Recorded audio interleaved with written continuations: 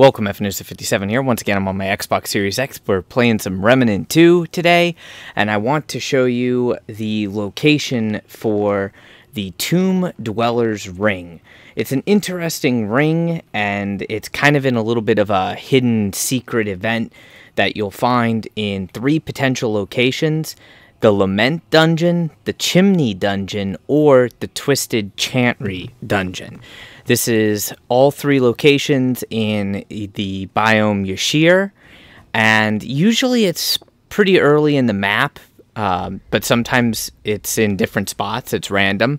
And you'll find this little tiny room, like this little rectangle room on the map, where if you look, there's a chest, sarcophagus, and then this very oddly, conveniently small square spot on the wall.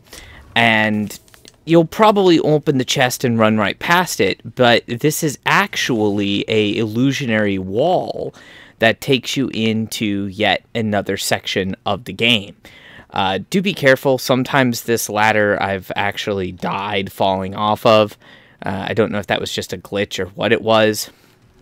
But then we'll have the ability to go through this little puzzle and then open that door and come back, and we'll actually be getting a fairly cool ring.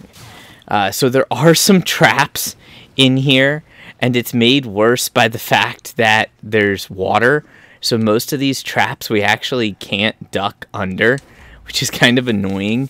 There is a chest over here that you can grab with some basic items.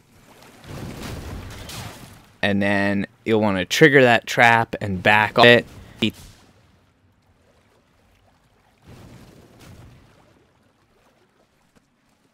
And then sometimes that trap wants to fire again, so ideally try to roll or slide past it.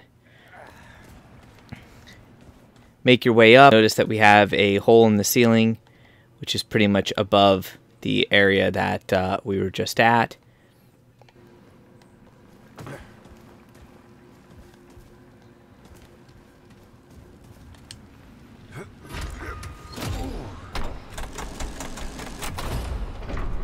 This way you can go back in the circle. And then there's a chest to the left if you want it.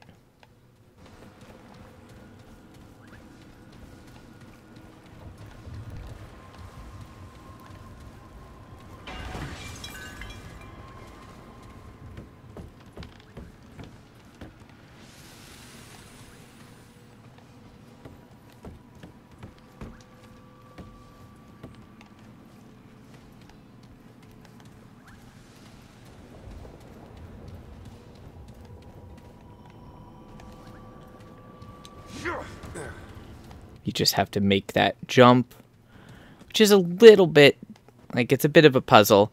And up here you will find the Tomb Dweller's Ring. So, congrats on your new ring. You can go back and complete the rest of the loop if you would like. There's a little bit more loot, but this was the main thing. And if we inspect it, it's actually a fairly cool attribute in the fact that it increases movement speed by 10% for 7 seconds after vaulting, climbing, leaping, and or entering the water. It only stacks 1 time though, but it also reduces fall damage by 25%. And it's kind of a cool looking ring. Not for everybody. Definitely not the best ring in the game, but it is an interesting ring if you are prone to taking lots of fall damage. Anyways, I hope you enjoyed the video. If you have any questions, comments, anything like that, feel free to ask, and I will do my absolute best to help you out. So, do me a favor, smash those like and subscribe buttons so you don't miss out on any more content, and until next time, stay frosty.